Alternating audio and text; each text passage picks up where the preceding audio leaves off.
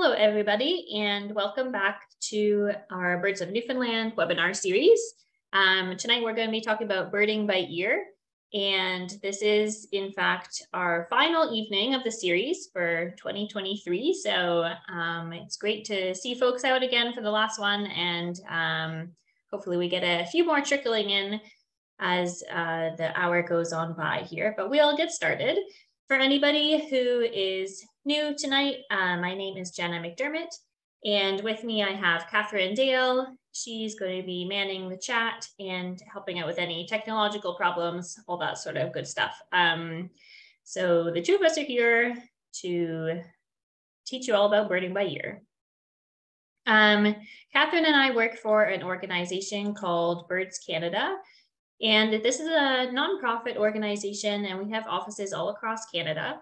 Our mission is to drive action to increase the understanding, appreciation, and conservation of birds in Canada. And so to do that, we run a lot of different programs that are mostly citizen science-based. So that basically means that regular people who are interested in birds in this case collect information and filter that into our different programs so we can use it for bird conservation. And we have an incredible amount of volunteers who share their time and energy with us, and over 70,000 people each year help us running these programs, which is really incredible all across the country. So right now in Newfoundland, we have two different citizen science projects going on. The first one is the Newfoundland Breeding Bird Atlas, and I won't go into much detail about it. If you are interested in participating or learning more about it, we did just do a Atlasing for Beginners webinar. I think that was last week, and you can find the recording of it on our website. And I do just want to quickly say that since the Atlas is run through donations and grants, if you would like a way to show your appreciation for the series of webinars this winter, we welcome donations of any size. So you can see how to find that information there in green on the slide. And I'll have that info at the end slide as well, and probably send it in a follow-up email. This is of course not required, but we definitely appreciate any donations of any size. So thank you in advance if you decide to do that. So yes, the Breeding Bird Atlas, basically we are intending to map the distribution and abundance of all of the birds that breed on the island of Newfoundland. It's a huge project. It also relies a lot on volunteers, but we also send out some field staff in the summers to help fill in some holes. And so you can see, for example, this is a map of where the greater yellowlegs have been found so far in our Atlas dataset. The second program that we run in Newfoundland is the Nocturnal Owl Survey, and that's actually happening right now. It goes until May 15th. Catherine heads that up, and if you want to know more information on that, we also have another webinar that we have already done called an Evening of Owls that can tell you more information about it, or feel free to just email us and we can talk you through it, whether you want to be involved or just want to know more about it. And before we get started into today's content, I want to acknowledge that the lands that we are running those programs on are the ancestral and unceded homelands of the Beothuk, whose people have been erased forever, and also the Mi'kmaq people. Sorry. And these people have been protecting and stewarding the land since time immemorial. And through our programs, we hope to also add to the stewardship that goes into protecting the island of Newfoundland. And yes, we really just hope to assist in that stewardship that these people have been doing forever. And if you're interested in learning what Indigenous lands you are living on or visiting, or the treaties that cover them, the website that I have here on the slide, nativeland.ca, is really a good place to start on that journey. And just last thing before we get into it, I would like to thank all of our partners and funders who support us either monetarily or through donations of their time, who really allow us to succeed in putting our programs off as well. So thanks to all of these supporters and funders. And now we get to begin.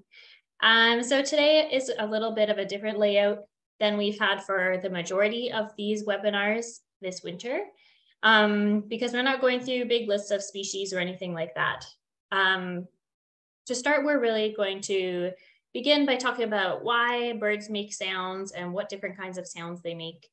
Then I'll actually be showing you a video clip for a few minutes that one of my old colleagues has made because he really does a great job of describing the basics of birding by ear. Then we'll come back together and I'll show you how you can visualize birdsong. And then we'll go through a few more common species that you might already know, and we'll practice sort of how to pick out sounds. And then we'll talk about technology for birdsong, have a little anonymous quiz, and then I'll let you know some resources. And as always, I'll send out a follow-up email with most of this info or any particular information at the end. So you don't need to go writing everything down. So let's get into the different kinds of sounds that birds make. So I'll begin by talking about songs. Each species has its own song, which is distinguishable to others of its species, as well as to humans. And sometimes the songs are easily distinguishable because they're very unique. And sometimes they're difficult to distinguish from other species because they're quite similar. And songs are really what you're going to focus on when you begin learning to identify birds by sound. So songs are usually complex and they're often melodic, and they have notes together in different sections. They have repeated parts and they're pretty musical. So I'll just give you an example here of a black-throated green warbler song.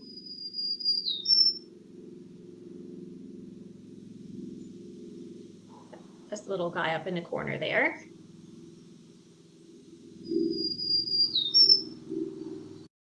So that's the black-throated green warbler, and his song is quite distinct for the birds of Newfoundland, and it's pretty unlike other species here. So it's a good one to start learning because it's not easily confused with other ones. An interesting thing to note is that individual birds can have slight variations on the species song. So you won't necessarily hear two birds of the same species sounding exactly alike. Everyone has their own distinct voice, which is really cool to hear. So when we're talking about bird songs, they are used for primarily two different things. The first one is mate attraction. So because singing is quite energetically expensive, it can actually indicate to females how healthy a male who's singing is, and how good at defending a territory he'll be. So being a good singer is actually incredibly important to have a successful breeding season for a bird. The second thing that birdsong is used for is territory defense. And birds will sing to tell other individuals that they own a certain section of habitat.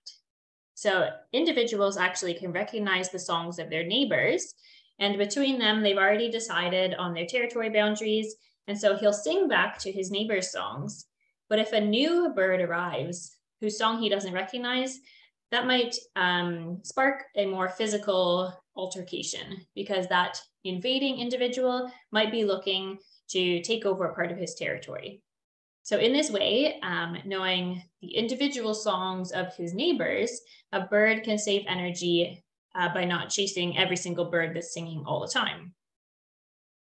And this is actually why it's really important for us as humans to not use birdsong to attract birds just so that we can look at them, because it actually costs them a lot of energy to respond to us because they think that we are an invading bird, and it can keep them from their regular daily activities.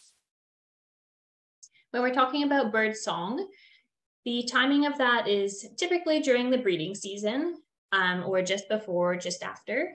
And then in the time of day, they're mostly singing in the dawn chorus or early morning. And then some species are also singing at dusk or just before dark. Another type of bird sound is a call. So we listened to the song of the black-throated green warbler in the last slide, and this is its call. I'll show that to you.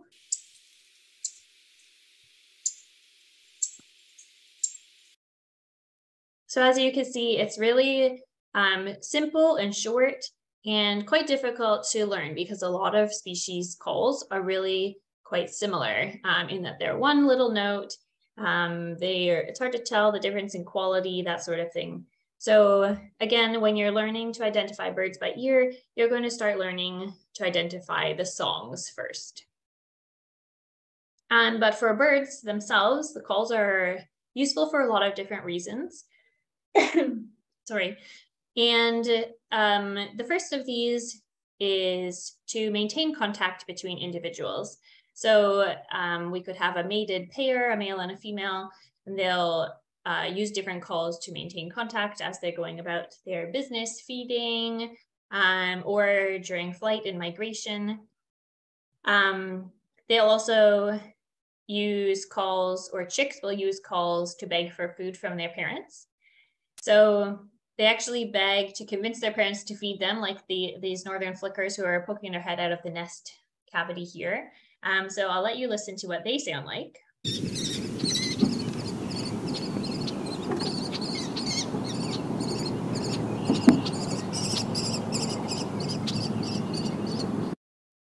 So as you can see, they're pretty insistent in begging for food. And in a really interesting study in Europe, it was shown that chicks that begged louder were actually provided more food by their parents. So this particular type of call is really important for young birds. Different types of calls can also be used to sound an alarm because of a predator being nearby. And that can either prompt the young birds, if it's breeding season, to hide or leave the nest, or make themselves more difficult to find, or alert other adults in the area as well of a predator. And calls are different from songs in one final way because they can be used all year round, these different types of calls, or at least some of the different types of calls. And you'll also hear calls all day rather than only mostly in the morning or evening.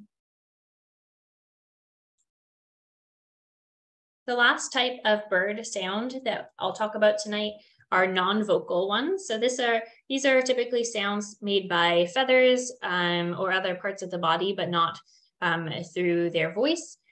And one of the most common ones that you'll hear in Newfoundland is the sound of a Wilson snipe feathers. So I'll let you listen to that first.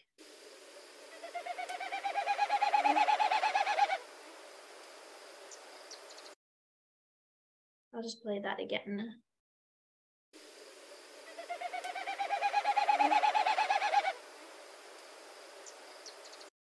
So that sound isn't made from its voice, it's made from the tail feathers of the Wilson snipe, who's up in the top corner there. And it's air passing through his tail feathers and is part of a mating display for females. So in that case, the Wilson snipe is using the feather sound as a type of song as well for mate attraction. We also have a picture here of a ruffed grouse, and ruffed grouse are another one who make sounds with their feathers. So they drum their wings. And to me, it sounds kind of like the low thumping of a generator starting kind of far away. And I actually feel it more in my chest than actually hearing it with my ears because it's such a low sound.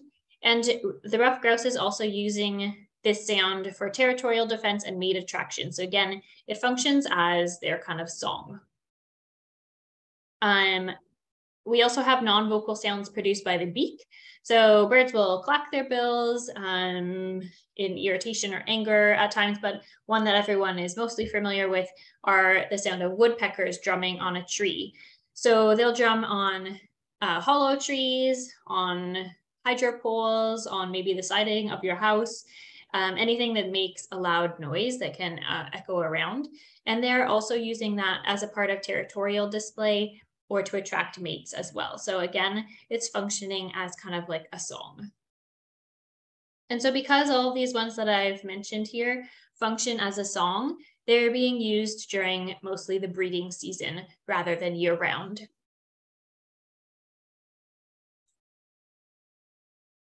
An interesting thing about birdsong is that species will have a different variation sometimes depending on the location. So they do have a dialect. Different species have dialects. So if you're listening to recordings of birds from different areas outside of Newfoundland, or if you're traveling outside of Newfoundland and you see a bird but doesn't sound like the one that you know from home, that's because they do have these different dialects. So a good example of this is the white-throated sparrow. So you can see his picture there. In Western Canada, or the Western Boreal Forest, the white-throated sparrow has started singing a different sounding song. So in Newfoundland, it sings, you could say, "Oh, Canada, Canada, Canada." And in the Western birds sing a different variation where they cut off one of the syllables in the Canada and they sing, "Oh, canna, canna, canna." So I'll let you listen to the Western one first.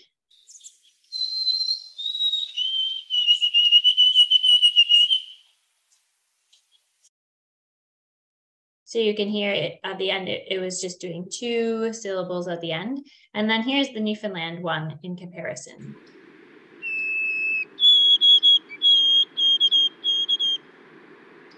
So he's saying Canada, Canada, Canada at the end.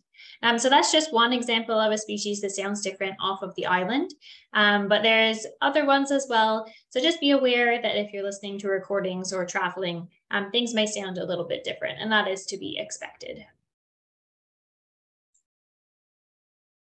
So we might wonder, why do we even want a bird by ear? And I assume most of you have some interest in that already, because otherwise you wouldn't be here tonight on this Monday evening. But let's consider this picture here. You're in this wetland and you can see a bird sitting on the bush close to you, but the other areas are kind of far away, but you can hear birds in lots of different other areas. So there's actually statistics that come from a study in a forest in North Carolina that says that 75% of the birds that they found were detected by sound alone, whereas only 3% of birds were detected by sight alone. So of course, those numbers will change depending on the habitat or where you are, but you're generally going to hear many, many more birds than you will see. So learning birdsong is really just opening up a whole different world of increased bird activity, I guess. And I personally get a huge amount of enjoyment knowing what birds are around me, even when I can't see them. One thing I really like about camping in the summertime is I could be laying in my tent in the morning, my eyes shut, and I can still be listening to all of the birds singing around me and be like, oh, there's a white-throated sparrow over here, there's a hermit thrush over here, there's a black-capped chickadee over there, and you're not even getting out of bed yet. It's super fun. And additionally, learning to bird by ear is also a great way for people who are visually impaired to get involved with birding. So it's really quite accessible for those who are limited by sight. Okay, so I am going to pop into this video that Andres, who used to work for Birds Canada as well, created because he does such a good job of describing the basics of birding by ear. So we're going to listen for around 7 minutes, I think, to this, and then we'll move on back together here. So I'll mute myself and I'll let you all listen to this.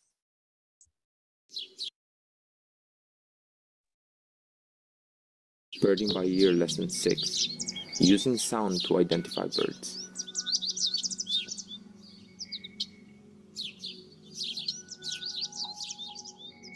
Bird identification is the ability to recognize and pay attention to details. In this session, you will learn the main elements of a bird song, strategies to learn and memorize bird calls, and essential resources to get you started. The one thing you will need to do is to find your learning style. Your birding by ear style is the best way for you to listen, learn, and remember songs. The best strategy is to start small, with a few calls of widespread and locally common birds. You naturally have more ready access to these birds, and by concentrating on the small number of species, you can begin to pick up details in the rhythm, pitch, patterns, and vocal quality of the songs. The small selection of common birds will become your building blocks.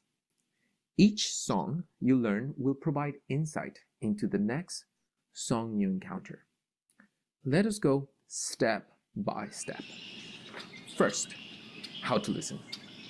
Anyone who has a novel and intense experience, such as hearing many birds calling at the same time, could feel overwhelmed. To prevent this, you should focus on just one song. Next, don't try to get the whole song on one go. Get the clues little by little. First, feel the rhythm of the song. Then, note the pitch and then feel the tone. There is no hurry. Second, what to listen for.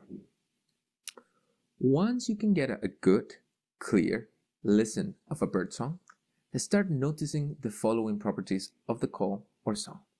Rhythm. Is the song fast or slow? Is there a change in speed in the song, or does it stay the same? Blue-headed vireos take their time when they sing, while red-eyed vireos sing in a hurry. Pitch. Is it high or low? Do you hear a variation within the song? The pitch is best compared with other species. Note if the song is rising or falling. Smaller species typically have a higher voice, and large birds, like a raven or a duck, usually have deeper voices. Some birds rise, as the black-throated blue warbler.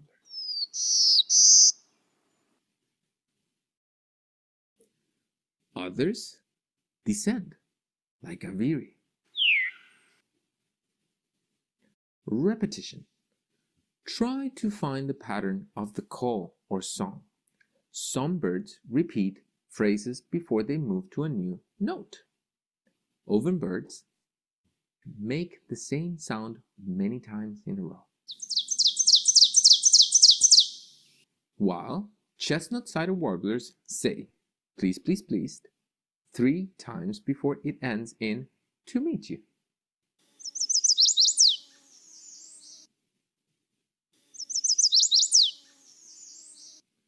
Vocal quality is the hardest but most critical ability to master for bird identification by ear. It is the description of a song. Many times I find descriptions and they make no sense to me until I hear the bird. You will have to find a way of describing the song. There are whistles, like the black-capped chickadee.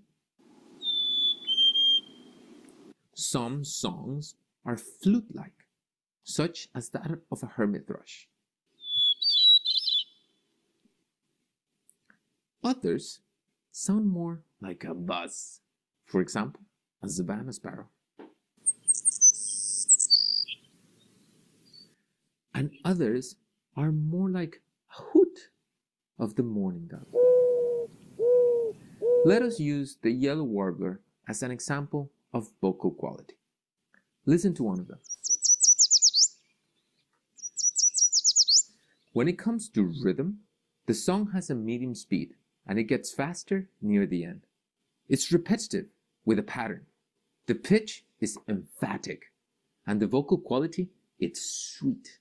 And it can be described by the mnemonic, sweet, sweet, sweet, sweeter than sweet. This brings me to the easiest birds to remember. Those, like the yellow warbler, that can be described with a mnemonic. A mnemonic is a phrase or group of letters that helps you to remember a sound. The yellow warbler is the perfect example. Did you hear the sweet, sweet, sweet, Sweeter than sweet? If you didn't, don't worry. I didn't either until the third time. Here it goes again.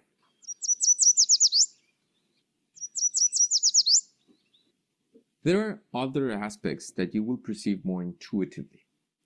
Pay attention to speed, volume, and length of the songs.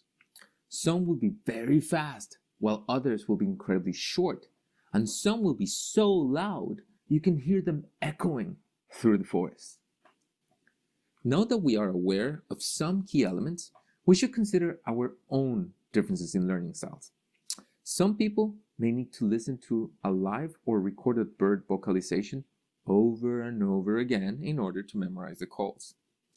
Others have to find the bird in the field and see it vocalizing to be able to remember. Some listeners are able to hear a sound just once to remember it. For most of us, the most important thing is to draw on the sounds we already know and consider what made them stick.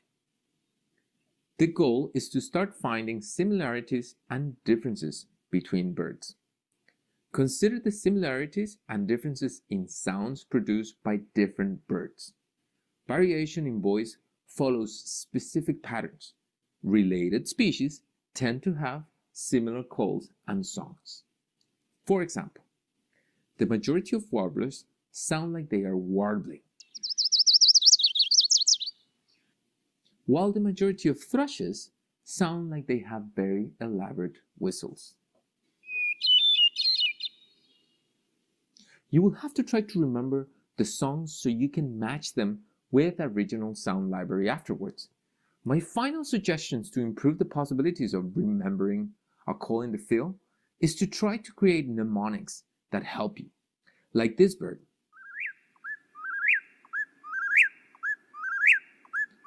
I would try and remember as whippoorwill. Another strategy can be to imitate the call. You might discover that you are a brilliant bird imitator. You can also use technology.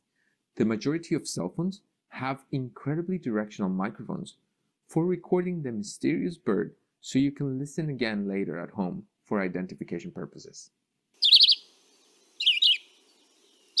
The top resources I will recommend are the following two. Senocanto is for everyone. The interface is cleaner and much easier to navigate. The advanced search option allows you to specify the location. While this process requires a bit of learning, it's accessible and doable for a motivated student. The simple search works beautifully. It's easy to play the audio. The social aspect of it, where people upload songs, it's also very fun. An enthusiastic student could submit recordings for identification. The Merlin Bird app for Android and iOS is very good for fully able people or those of you who can have a helper. You can download local packages for birds. It has friendly navigation and calls and songs for all the species. One critical feature will be your best friend. The app gives you the choice to display all the birds of the likely birds at the place and time of year. It will use your localization data and local reports by other birders to filter out the species that you are unlikely to observe. If you can't find your call from a limited selection of birds, you can always have the app display all the bird species in the area, so you can work through the rest of the candidates. You can act birding by ear. We don't need to listen to it again. Okay, so that was some of the basic sort of breakdown of birdsong and how you can start to listen to different bird songs. And so it is, of course, a difficult task because humans aren't really as good at picking out sounds as visual things. And sounds can also appear or sound different to different people. So they're really hard to describe with words and hard to remember after the fact, especially if you've listened to some other recordings to try and match it up. You might sort of lose their memory quickly of what the bird actually sounded like. So it does take a lot of time to learn how a bird by, or to be able to a bird by ear. And it's something that, I've been doing this for over probably 10 years now or so. And, I'm still learning all the time. So it's something that you should take slowly, and be patient with yourself when you're starting to learn and learning new species. And as you learn more, things will come easier. And then as you learn even more, then you'll realize how much more there is still to learn. It's really quite a fun task. And then sometimes songs will just click after a certain amount of time. So it really takes just a lot of practice, but just start slow. Listen to the birds that are out in your yard all the time, out at the cabin, out your front window, that sort of thing, the ones that you're hearing consistently, so you can sort of get those key species to memory before you start expanding on the ones that you're trying to learn. And then as you pay attention to bird songs, you'll go from having songs that are unfamiliar to being familiar enough, and then being able to finally ID them. And it's really exciting. Another way that's helpful for some folks is to visualize songs with what are called spectrograms. So you can see here that these are spectrograms. There's a hermit thrush is the top one, and a savanna sparrow is the bottom one. And basically a spectrogram shows the volume of a sound, and that's shown sort of in how dark the markings are. If they're black or really dark, then it's louder, and if they're really pale, then it's softer. And yeah, so it's kind of like reading sheet music sort of thing, and shows complexities of songs in a way that our ears don't necessarily pick up all the time. So yes, as I said, it shows the volume, it shows the pitch. So that's kind of the notes, and those could be shown up and down. So the notes go up and down, and time appears along, time goes along left to right. So you could see the duration of a song, like how many seconds the actual sound is lasting for, as well as the pauses in between the different sections of song. And those can be really important as well for some species identification. So I'll just let you listen to the hermit thrush should come first, I believe.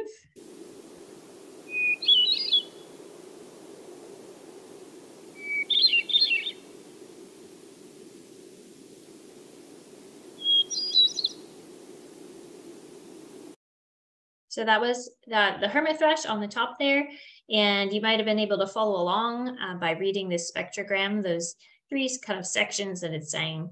And now we'll listen to the savanna sparrow on the bottom, see if you can pick out what part it's singing.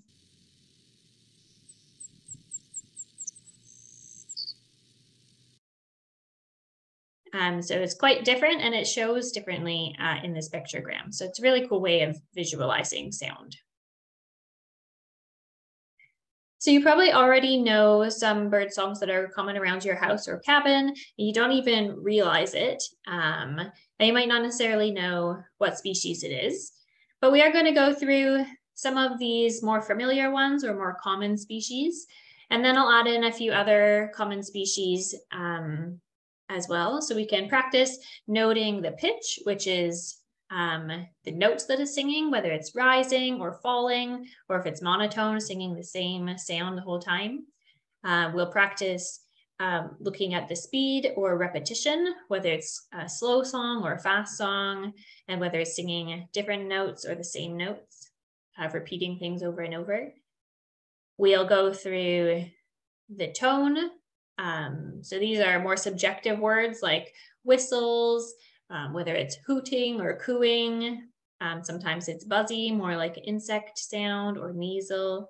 And then we'll also, I'll show you a few mnemonics, and I can't remember if I changed that to the right spelling or not from last year, but those, like, if you remember what Andres was saying, are when you can put human words to a bird song to try and remember it more easily. So this will just help you get more familiar with practicing these different sort of categories while you're practicing birdsong on your own.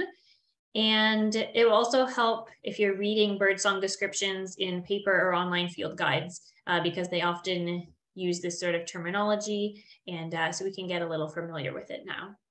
And these topics can also get much more in depth than we're going to go into tonight.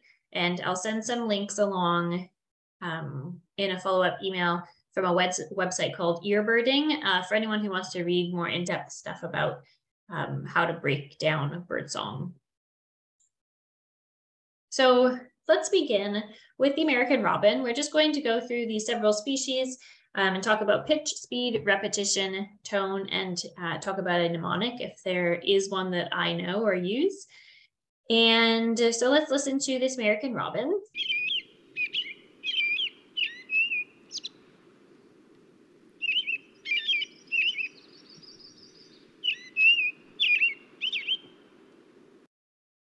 So that's maybe a song that some of you are familiar with, often considered the beginning of spring when you hear the robin singing. And you can see also the spectrogram on the bottom for the American robin. So the robin was singing multiple notes. They were rising and falling. The speed was quite slow and steady. You could hear each individual note sang separately. And it wasn't repeating really the notes over and over again. It was singing different sounds in conjunction with each other. And the tone, I would say, is kind of a clear whistle. And folks can put other ideas in the chat if they want to about what sort of tone they think it had. And then a mnemonic that a lot of people use for American robin is cheerily, cheer up, cheerily, cheer up. So just sings those jolly kind of things over and over. And I'll let you listen to the robin again. You can follow along in the spectrogram at the bottom if that helps.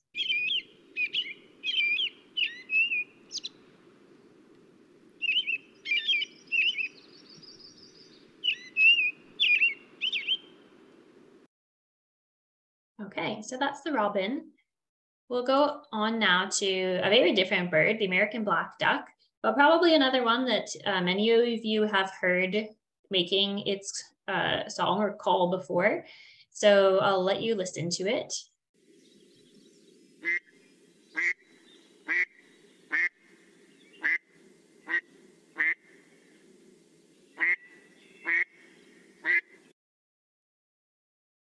So it's got pretty much that quintessential duck quacking sound.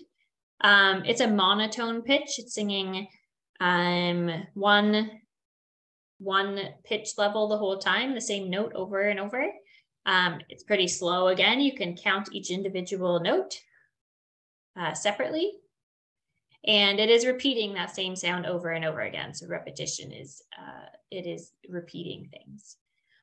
Not really sure how to describe the tone of this one, maybe rough or nasally. Again, you can put ideas in the chat if you have a different idea of how to describe the tone of that.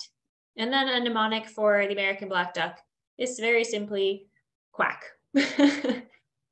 And let's listen to it again.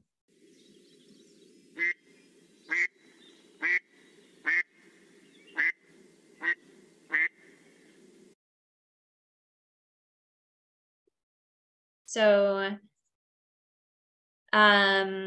yeah, just me sort of not really being able to describe the tone of that is very much why it's difficult to learn bird songs sometimes, and also to describe them, because people can describe the tone of birds or these other categories in different ways, depending on how it sounds to different people. Oh, we're listening to him again. Okay, we'll move on to the white-throated sparrow. I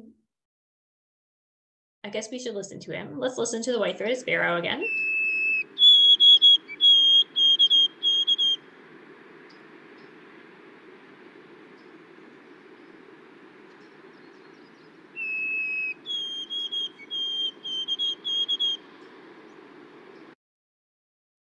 So that was the white-throated sparrow. And when we talk about the pitch for that, first we had several monotone notes, the same note over and over. And then we had some that were rising or falling. Again, we had a slow song. You could count each individual note. And we did have some repetition. The same sound was repeated over and over, especially at the end. The tone for this one, I would call maybe a sweet whistle. Again, that's pretty subjective. And then the mnemonic for the white-throated sparrow that's often used, and we've talked about already tonight, is "Oh, sweet Canada, Canada, Canada." One thing that I really love about white-throated sparrow song, especially is later in the summer when the young birds have hatched and fledged, and some species actually will learn their songs by listening to adults singing. And so you'll have young birds practicing their singing, I guess, in the late summer. And it's really quite funny because they're singing these really broken songs. They're not really quite sure how to do it yet. They still need quite a bit of practice. But if you hear some kind of weird sounding birds in later summer, you might be having some young birds just learning. Okay, here's another one that probably a lot of you have heard before as well, the common loon. So let's listen to him.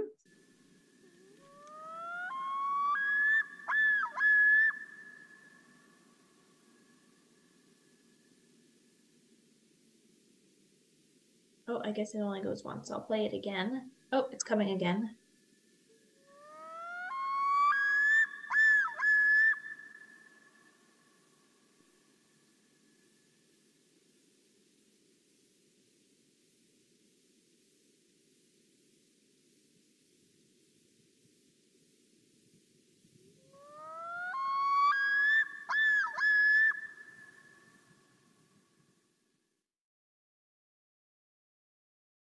I don't know about you all, but I love that sound. It's just like summer in my heart.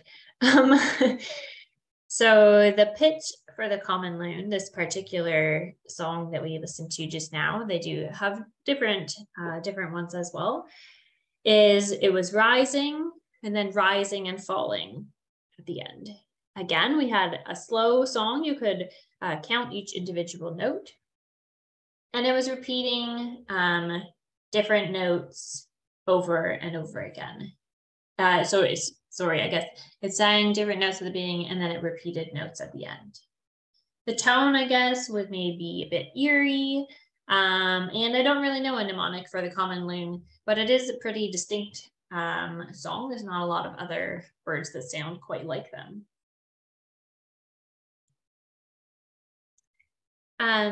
We'll get into some songs that maybe aren't quite as familiar to people, so we can explore some more different patterns of pitch, speed, repetition, and tone.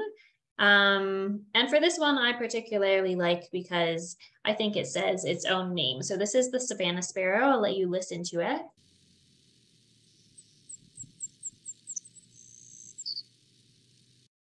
It's a little bit quieter, so I'll play it again.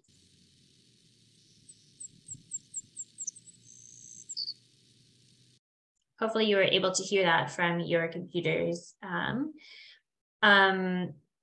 that one, I'll start with talking about the tone there. It's definitely kind of buzzy or more like insect-like rather than that really melodic sound that we've been hearing from these other species already. The pitch of that one was monotone at the beginning with those quick notes at the beginning, and then it fell down to lower tones. And the speed was slow again. We could count each individual note. And for repetition, it was singing the same note over and over again at the beginning and then different ones at the end. And as I said, this one says its own name. The mnemonic I use for this is Savannah.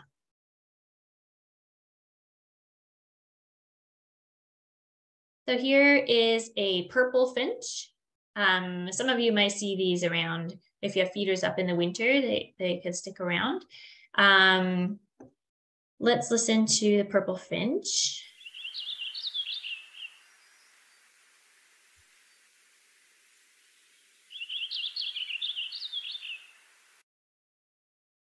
So the purple finch sounds quite different from the ones we've already heard again. The pitch for that is variable. It's really jumping up and down into different notes all over the place. And the speed is also fast. This time we can't really count notes very well as individual notes. It's just kind of burbling around.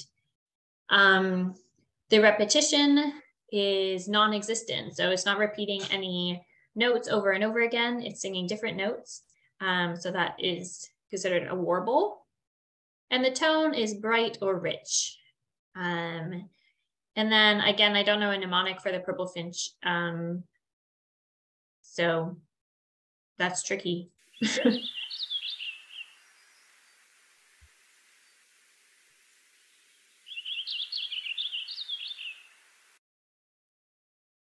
Okay. Let's take a look at the dark-eyed junco here. So I'll play this for you.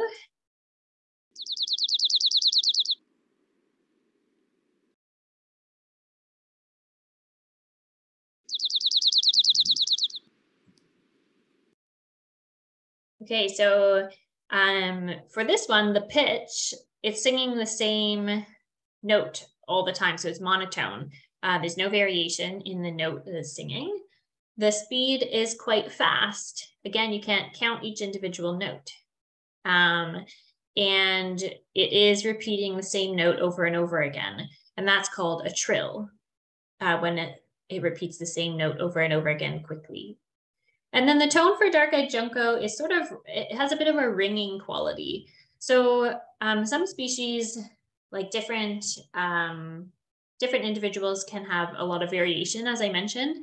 And so dark-eyed juncos specifically, some will sing slower, some will sing faster, some will sing higher or lower, but they'll all have this kind of ringing quality. And that's why Andres was saying that is one of the most important things. The tone is one of the most important things, but also one of the hardest aspects of birdsong to learn.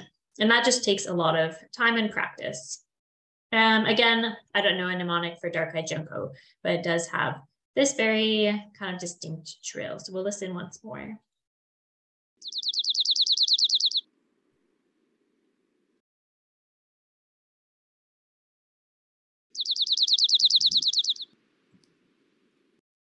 Okay, let's move on to the fox sparrow here. I'll let you listen to it first.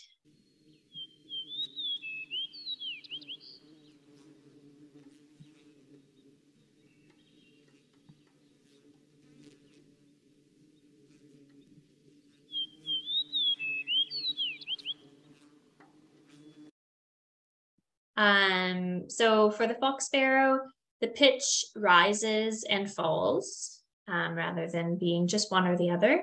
The speed is slow again. You can count each individual note, and it doesn't repeat notes really. It's singing a different note for each instance. And then the tone again is a bit of a rich whistle maybe. Catherine likes to say that fox sparrows sound like they're drunk. So that might be useful for you to recognize their song. And my partner thinks that they sound sassy. So again, this is a kind of subjective thing, but once you find something that you associate with the bird, it becomes much easier for you to recognize it. And that's often a kind of personal idea of it.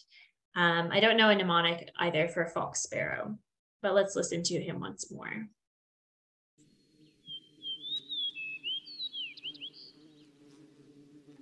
Sassy little sparrow singing at you.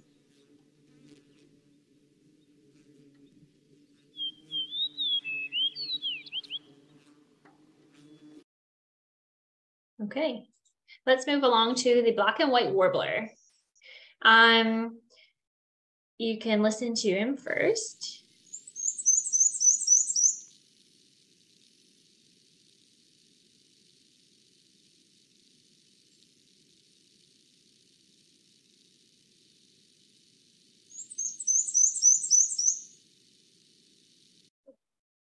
So the pitch of the black and white warbler is alternating high and low. And a lot of people describe them as a squeaky wheel. So it's not really a mnemonic, but it is something to associate the sound with, like a wheel squeaking as it goes around in a circle.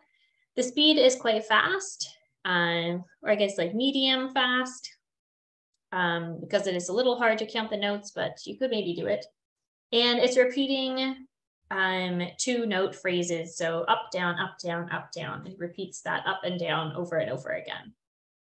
And the tone is squeaky, like that squeaky wheel that we talked about.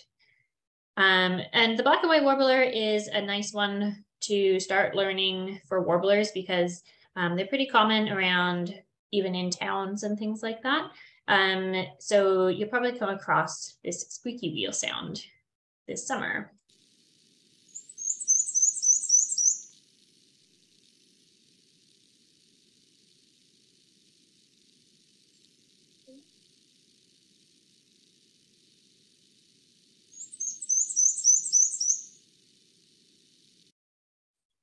Okay.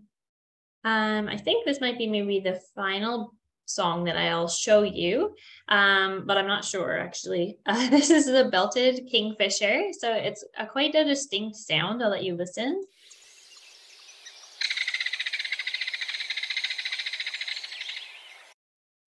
So if you put that sound together with the location that you'll find a belted kingfisher, which is near water, there's not much else that will sound like it.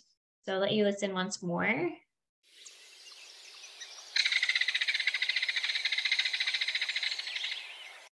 So the pitch there is monotone again, sing the same note over and over again.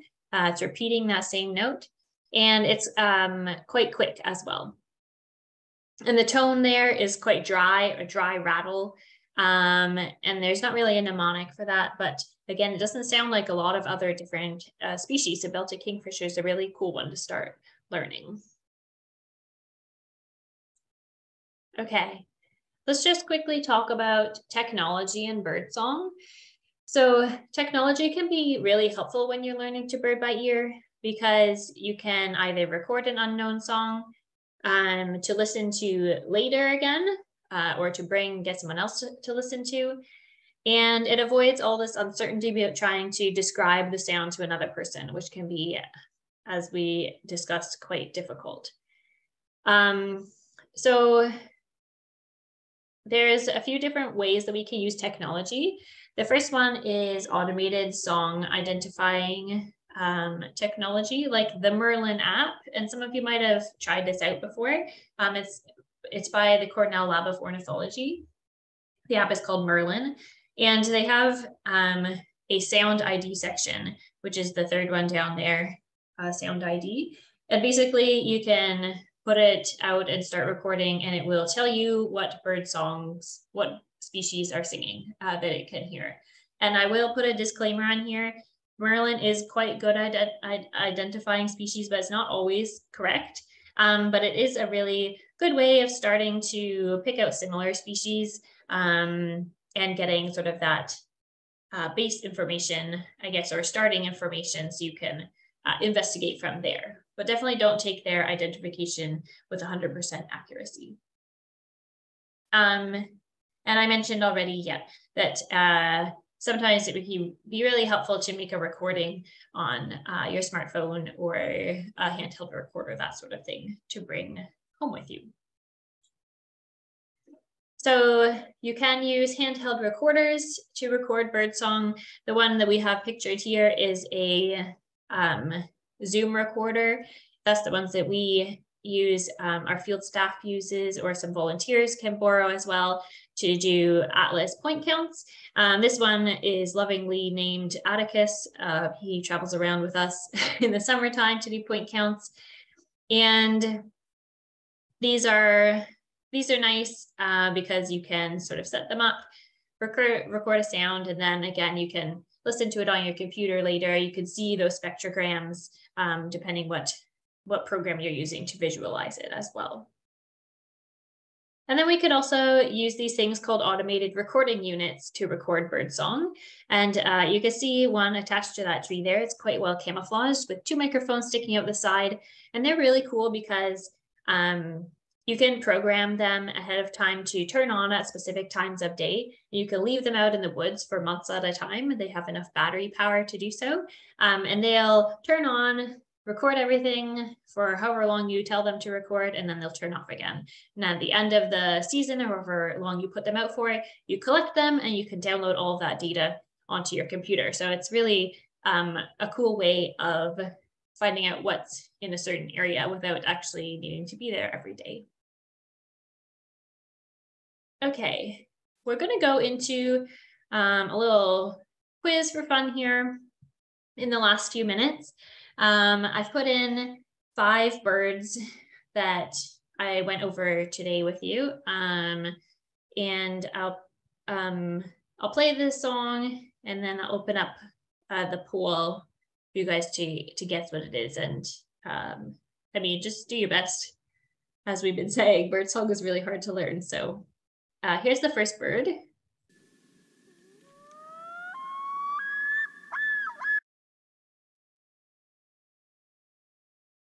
Whoops, I think I cut it off.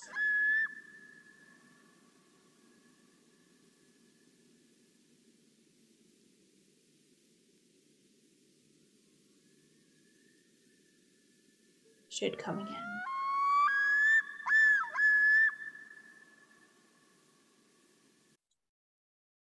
Okay. So what was that bird?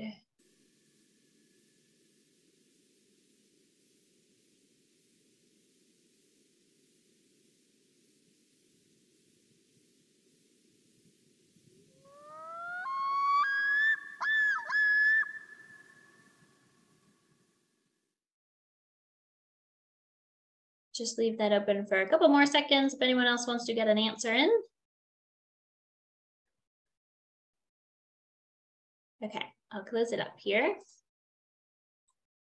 We have a unanimous decision that that was a common loon. So that's a really common sound for everyone around on the nearby water bodies. And so that's really cool to see that everybody knows who that is.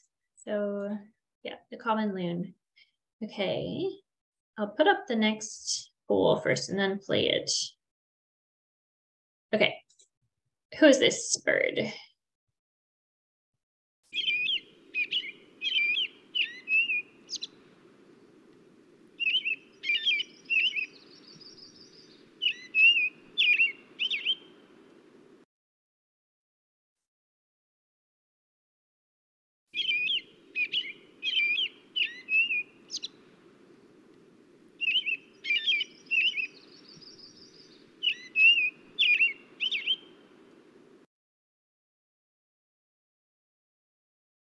We got a lot of people answering this time. Nice. I'll close this up in a second. Okay, and so that was, oh, it's playing again. It just keeps playing. That's an American robin, like many of you said. I put in 3 options here that have the same sort of tone of voice. This is kind of tricky. But the American robin does have those phrases, I guess, with pauses in between, and those up and down notes that are quite slow. The purple finch is a quick warbling, and the hermit thrush, actually, we didn't even listen to it today. So I won't try and describe it to you because that's difficult. Okay, let's launch the next one, and then I'll play it for you.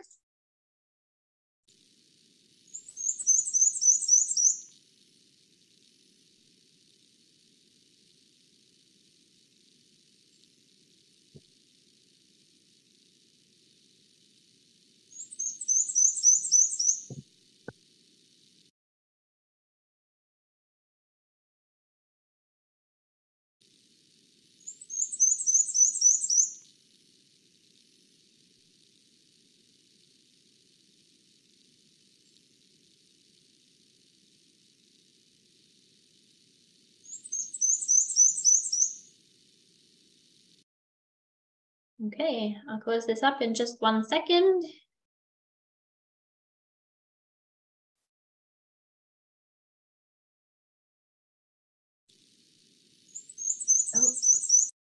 So yep, 82% of you got this correct. This is a black and white warbler. And that's the one that we described as a squeaky wheel. So it has the same repeating note squeaking up and down. Wonderful. Let's put up the next one here. Play it for you.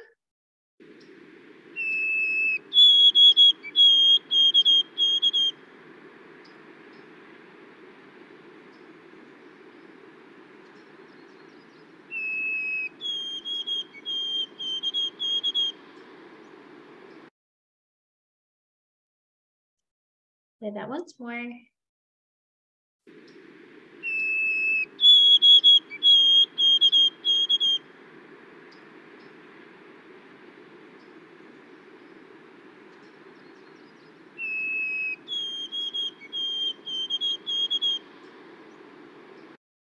Wow, 92% participation. Fantastic. So, most of you thought this was a white-throated sparrow. And it is a white-throated sparrow. So he's the one that's singing, "Oh, sweet Canada, Canada, Canada." And probably plenty of you hear him around your homes once they're back from migration, which will be coming up soon. Okay, I just have one final question here that I'll play for you.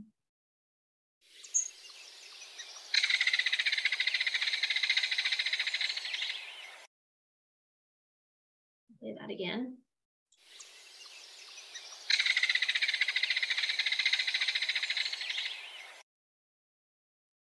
Okay, I'll play it one more time.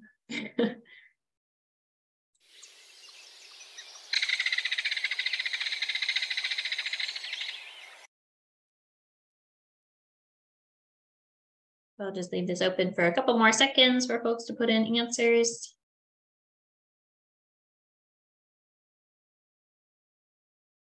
Okie dokie. Oh. So this is a belted kingfisher. So well done to those of you who got that one. The other ones were tricky as well. The belted kingfisher is that dry rattle. And the Wilson snipe and ruffed grouse, as I mentioned, have the sounds produced by their wings and tail feathers. So it has a little bit of a different quality to it. Okay, I think that brings us just maybe to one final slide here with some resources. And as I said, I'll type these up and send them out in a follow-up email. But I just wanted to mention some song libraries on the bottom left there. Those are really nice for sort of having a lot of different songs that you can listen to. You can look up usually by species or location and just listen to different birds to compare maybe with what you've heard outside. And then there's also different resources online that you can make quizzes in if you want to kind of quiz yourself at home. Larkwire is a app that you can get for a smartphone, and I think maybe also for on a desktop computer. I can't remember exactly, and it's partially paid. But Dendroica is a website that is for free. You can put together little quizzes based on your location or groups of birds, families of birds, even just individuals that you find difficult and want to compare. And then Birdsong Hero is a super short free little game that compares spectrograms with songs that you hear. And I'll send all those out in a follow-up email. So thank you everybody for joining us tonight and for joining us for the past several weeks if you've been coming out for all of those. And before we do go for the evening, we are hoping to get some feedback on tonight's webinar and the series in general. So Catherine, if you are able, could you put a link in the chat of just a super short survey that it'd be great if you guys could all fill out just for us to get some feedback on things you liked or didn't like, and some other info for us. I'll also send that out in a follow-up email So don't worry if you can't get to it tonight. And again, if you're interested in donating as a token of appreciation, feel free to go to our website, click Get Involved, and then go to the donate page. I'm happy to answer any questions. And feel free to reach out by email to us at any time about the Atlas or OWL survey or birds in general. And thanks, everybody. It's been really great to have you all. Thank you, Jenna. You did a great job as always, and lots of thanks coming in on the chat. As far as I can see, there's only one question. We've obviously gone through a few while you've been talking, mostly about birdsong and how it works and the similarities and differences between species, but somebody did ask what other virtual talks we'll do. So we will probably be taking a break during the summer because that's when we're out in the field. But this past fall, we did a series of virtual webinars where we invited bird researchers in Newfoundland to come in and share some of the work they're doing. So rather than an overview of all species, it was a little bit more question driven to learn a little bit more about some of our species here. And yeah, we may be able to do that again this fall if our local bird researchers will cooperate. Amira was wondering about, well, she asked a question about what song qualities females find attractive. And I sort of said that varies from species to species. So I don't, it can be complexity, it can be song rate. I don't know if you wanted to add anything to that, Jenna. Yeah, I think that does depend by species, but as you say, a lot of the time it's either like frequency of singing or even like song repertoires or how many different versions of songs a male can sing. And I'm sure there's other markers as well that I'm unfamiliar with, but those are two ones that I've heard of. Those are two very common ones. Yeah, and I mean, as I said, I also mentioned that a lot of the time we don't know. We very often don't really know what qualities birds find attractive in mates, whether they be visual or auditory. And I remember learning this because I did graduate research on Western bluebirds, and I also looked at the genetics of their offspring and see who was sleeping around, basically. And it was some of the males that I thought were the highest quality males, the brightest blue, they had the best boxes. And yeah, it was those males who were losing the most paternity in their broods. So it was, often we're not really sure what they're evaluating. And yes, if we do those, if we are able to host those webinars with researchers again in the fall, we will certainly try to reach out to the people who attended this series. It'll also be on our Facebook page and on our website again. Will we keep everyone on our email list? We don't actually put together an email list based on the people, the email list for each webinar is different, but we also don't want to send emails to the registration list for every webinar because then people who've come to all 12 would get 12 emails and they probably don't want that. So the best way to sort of keep up to date with what's going on is to look on our Facebook, but you can also email us directly if you have questions.